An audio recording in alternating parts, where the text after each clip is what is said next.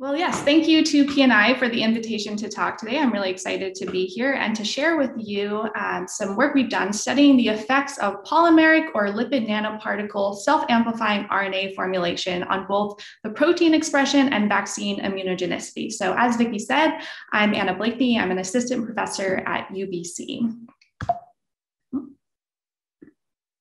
So just to give you an outline of my presentation, for those who aren't familiar, I'll go over what is self-amplifying RNA. I'll then talk about the formulation strategies we used in our studies, so polymeric and lipid nanoparticle formulations, as well as looking at the effect of the formulation on both the intramuscular protein expression, as well as the overall systemic vaccine immunogenicity of these two different formulations. So I like to think about, why do we even need new types of vaccines? There's obviously lots of different types of vaccines that have already been approved and work well enough. So some of the reasons that we need to develop these new vaccines is the lack of efficacious treatment for many devastating infections, such as HIV-1. We've recently seen the emergence of multi-drug resistant bacteria, so vaccines could be a way to tackle this problem as well. We're always looking to improve both the safety profile of licensed vaccines. One that's near and dear to all of us now is disease outbreaks, so being able to develop a vaccine quickly in the event of a novel pathogen. We also need to consider the changing age structure of the population. So elderly people often respond differently to vaccines, and so we need to be able to have different vaccines for different generations, as well as looking to reduce the cost and time required to produce these vaccines. So the two that we're specifically looking to do with this self-amplifying RNA platform is being able to prepare vaccines for disease outbreaks, as well as reduce the cost and time required to produce vaccines. So I just wanted to start off talking about how is self-amplifying RNA different from messenger RNA. And at the top of the screen, you'll see the anatomy of a self-amplifying RNA molecule. You'll notice that it's very similar to messenger RNA. So at the 5' end, it has a cap, and a 3' end, it has a poly A tail. So these just help to protect the RNA from degradation. It also has an untranslated region at the 5' and 3' end. This helps with the replication of the self-amplifying RNA. It then has 4 non-structural proteins, which are derived from a viral genome, in this case, VEV, and then a subgenomic promoter and the gene of interest. So in this case, we have luciferase, but this is also where you would put your vaccine antigen. So the schematic below shows the difference between messenger RNA and self-amplifying RNA once the RNA enters the cell. So on the right, you'll notice the messenger RNA, one copy of the RNA gets into the cell, it engages with the ribosome, and then the antigen is translated. But whatever RNA you start with, that's how much RNA is delivered to the cell. However, for self-amplifying RNA, when this molecule engages with the ribosome, we get some antigen translated from this original strand, but it also translates this replicase enzyme. The replicase then engages back with the original strand of saRNA. The whole strand is replicated, and thus we get much higher antigen from the same dose of RNA that's originally delivered to the cell. However, as Andy said, one of the major challenges is getting the RNA across the cell membrane. So some of the advantages of using self-amplifying RNA compared to the other nucleic acids are that you'll notice that there are some major structural differences between these. So for plasmid DNA, it's a circular double-stranded construct, usually around 7,000 base pairs. For messenger RNA, it's a single-stranded linear RNA construct, usually around 2,000 nucleotides, depending on your gene. But for self-amplifying RNA, while it's structurally similar to messenger RNA, it's much larger. So it's still a linear RNA single-stranded construct, but usually around 10,000 nucleotides. So it's a very large molecule. Compared to plasmid DNA, it doesn't require delivery into the nucleus of the cell, so it's slightly easier to deliver. And there's also no risk of integration into the host genome, which is advantageous from a safety perspective. Compared to messenger RNA, it has the self-amplification properties that I explained on the previous slide that leads to exponentially more copies of RNA once it's in the cell, and thus higher protein expression. So one of the things in the field that I think is kind of underappreciated right now is that this is a schematic taken from a review that was published a few years ago, and it details, all the ways that RNA is sensed within the cell. So, we have good knowledge about these endosomal RNA sensing pathways, so all of the toll-like receptors 3, 7, and 8 for RNA, as well as the cytosolic RNA sensing, so through MDA5 or RIG-I. And what's mentioned here, but is much less known, is how the carrier is sensed and what is the role of the carrier in this RNA delivery. So moving on, the paradigm in the field for making any sort of particles for the delivery, as many people are aware, is we have this large negatively charged saRNA molecule, and we complex it with some sort of positively charged delivery vehicle. These are combined in a microfluidic platform, such as PNI's Ignite system, which was used for these studies, and we end up with a particle where the RNA is encapsulated on the inside of the particle. So there's kind of been three major ways this has been done in the field thus far. So polymeric nanoparticles, lipid nanoparticles, which are the most advanced delivery platform, as well as nanoemulsions. So in the studies today, I'll talk about a head-to-head comparison of a polymeric nanoparticle and lipid nanoparticle delivery systems. So the goal for this study was really to do a head-to-head comparison of an optimized polymeric and an optimized lipid nanoparticle formulation of self-amplifying RNA. So on the left, our polymeric delivery system is called PABLE. This is a bioreducible cationic and linear polymer. So this was developed during my postdoctoral work at Imperial College London in collaboration with Molly Stevens' lab. And you can see here, the particles are simply made up of the saRNA and the PABLE polymer. On the right, we have the lipid nanoparticles that were, the formulations were provided by PNI. And you can see here, this is a little more complicated. So this is the typical formulation for a lipid nanoparticle for saRNA delivery, which includes an ionizable lipid, a phospholipid, cholesterol, and a pegylated lipid. In this study, we actually used two different phospholipids, so DOPE and DSPC, which will be noted throughout the presentation by either PE or PC. The first thing we did was look to characterize these formulations for using both dynamic light scattering as well as the encapsulation efficiency. So the different groups that we have here are PABLE, which is our polymer, and then 5 different lipid nanoparticle formulations. So you'll notice that there are 4 lipid mixtures that were formulated with DOPE, and then 1 that had the same components as lipid mixture 3, but formulated with DSPC. When we looked at the particle diameter of these formulations, they were all very similar. So around 80 nanometers for both the polymeric and lipid nanoparticles, with a polydispersity index of about 0.1. When we looked at the zeta potential, so the surface charge of these polymers, or of these particles, you can see that for the PABLE particles, we still had a positive surface charge of about plus 8. Whereas for the lipid nanoparticles, they were all about neutrally charged. So this is one of the major differences that we saw for these particles. When we then went to characterize the encapsulation efficiency, you can see for the lipid nanoparticles, they were all greater than 84%. And for the PABLE, because it doesn't require any downstream purification after the complexation, we get 100% encapsulation efficiency. So we didn't see any differences in the size or the encapsulation efficiencies between these particles, but we did see a difference in the surface charge. We next looked to do an in vivo study to look at the intramuscular protein expression. So in this study, we used luciferase as a reporter protein, which was injected intramuscularly in mice. We then characterized or quantified the luciferase expression as total flux on the y-axis. Again, we have the same groups of the polymer versus lipid nanoparticle formulations, PABLE in blue, and then the lipid nanoparticles below.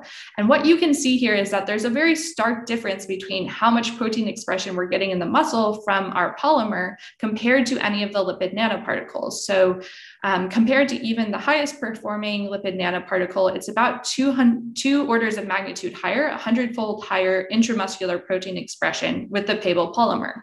Of all of the lipid nanoparticles, you can see that the highest we saw was from the lipid mix 4 with DOPE, and the lowest was from lipid mix 3 with DSPC. So I think it's always helpful to see, a picture is worth 1,000 words. It's really obvious how much higher the protein expression is with PABLE. So this is just the images of the mice that were imaged using IVIS. So you can see with Pable, there's a really strong signal from all of the legs that we see. And this was much more variable for all of the lipid nanoparticle formulations.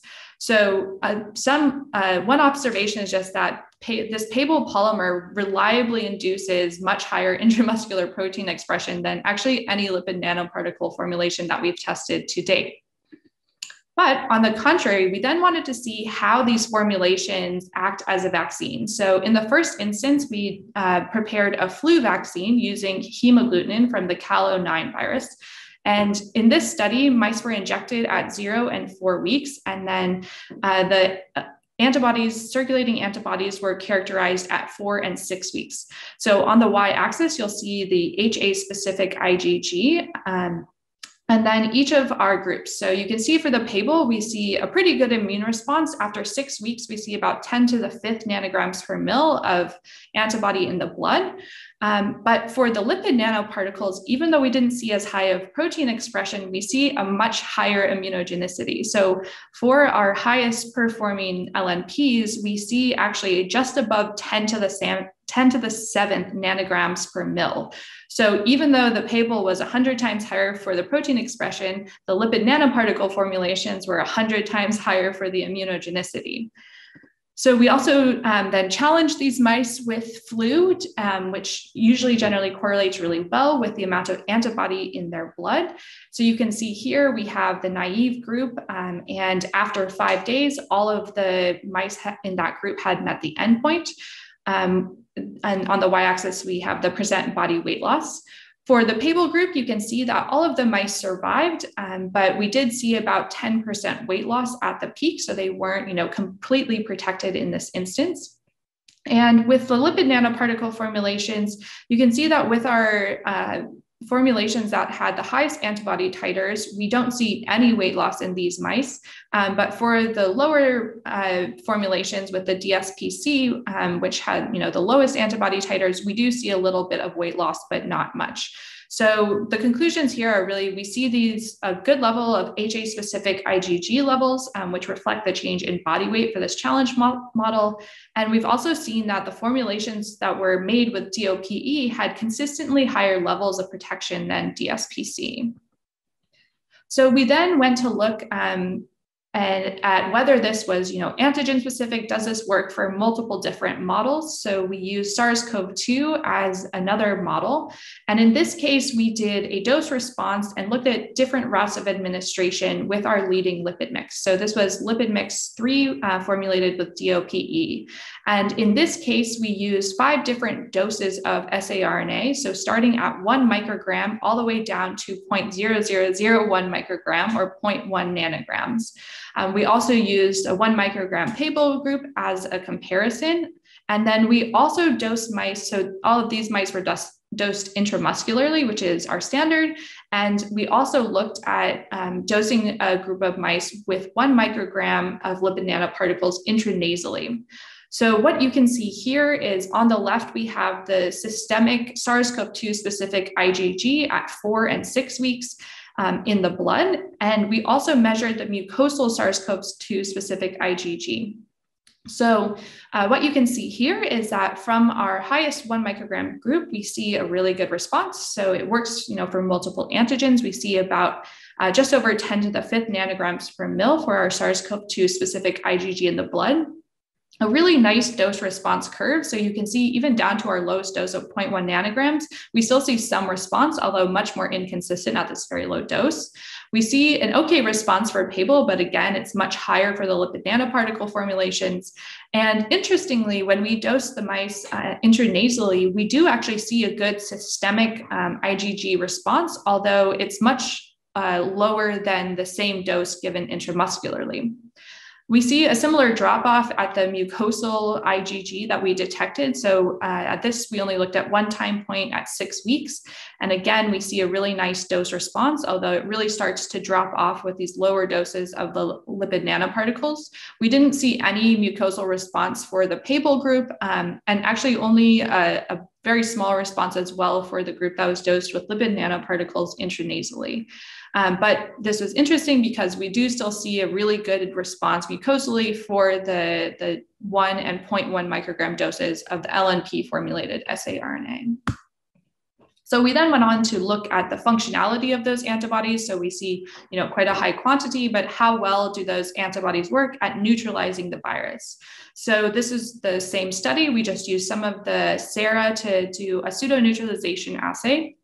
So this is expressed on the y-axis as the IC50. You can see from the 2 highest doses of lipid nanoparticles, we see an IC50 just above 10 to the 3. This again is a nice dose response. We didn't see any neutralization from the lowest dose, which correlates very well with the low quantity of antibodies that were detected. And we do actually see some neutralization even from the mice that were dosed intranasally with the lipid nanoparticles.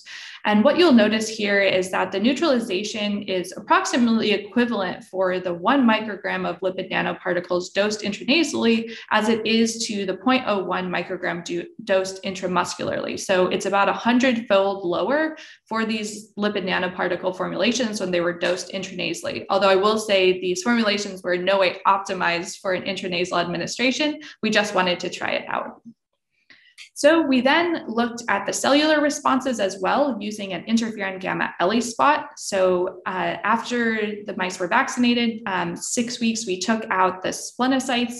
And so on the y-axis, you'll notice that this is expressed as the spot forming unit per million splenocytes. So they were re-stimulated with the SARS-CoV-2 spike antigen peptides and then quantified for how many of those splenocytes were secreting interferon gamma. So you'll notice here for all of the lipid nanoparticles, we see a really good cellular response in addition to the antibody response. So for the highest doses, it's around between 1,000 to 1,500 spot forming units per million splenocytes. A really nice dose response curve down to our lowest group where we see still a little bit of response, but just to about 150 to 200 spot forming units per million splenocytes. We see an okay response for the 1 microgram of Pable and 1 microgram of lipid nanoparticles dosed intranasally, about 250 spot forming units per million splenocytes. So you can see that when you dose these lipid nanoparticles intranasally, you see a much muted cellular response compared to the groups that were dosed intramuscularly. So with that, we wanted to start to look into what are these particles actually activating and do the particles themselves have any reactogenicity? So we looked at a Th1, Th2 panel using Luminex. So the mice were injected and then 4 hours later, we took a sample of blood and measured all different cytokines in the blood. So what I've presented here is just a sampling from that panel. And you'll notice there were some that had no differences. So we actually didn't see a difference in the interferon gamma. There was a slight trend of increase in the IL-12 for the formulations. And for IL-4, we did actually see an increase compared to the naive mice for both the 1 microgram of lipid nanoparticles dosed intramuscularly, the Pable dosed intramuscularly, and then the lipid nanoparticles dosed intranasally. But the main difference that we really detected between the Pable and the lipid nanoparticle formulations was down here in IL-6. So if we look here, you can see that the 1 microgram of lipid nanoparticles dosed intramuscularly had a significantly higher level of interleukin-6 in the blood 4 hours after administration, whereas this was not increased for any of the other groups compared to the naive animals. So the main difference we see here between the Pable and the lipid nanoparticles was IL-6. This is by no means an exhaustive investigation into this, but just starting to think about how do these delivery systems actually activate the cells in addition to the RNA. So in conclusion, as far as the particle characteristics go, we see that the polymer and lipid nanoparticles have a similar size and encapsulation efficiency, but the lipid nanoparticles are neutrally charged, whereas Pable still had a positive charge to it. For the protein expression, we see that the polymeric nanoparticles induced 100-fold higher intramuscular protein expression, whereas for the immunogenicity, we see that the lipid nanoparticles induce 100-fold higher immunogenicity against both influenza and SARS-CoV-2. We also see that the intramuscular administration yields higher antibody responses and neutralization than the intranasal inoculation for these formulations. As far as the cytokine activation, we see that the self-amplifying RNA formulations and the route of administration can cause this acute cytokine-driven reactogenicity as well. And with that, I'd like to acknowledge all of the collaborators on this project. So Robin Chaddick and his group at Imperial College London, as well as Molly Stevens and our collaborators in that lab, as well as our collaborators at Precision Nanosystems.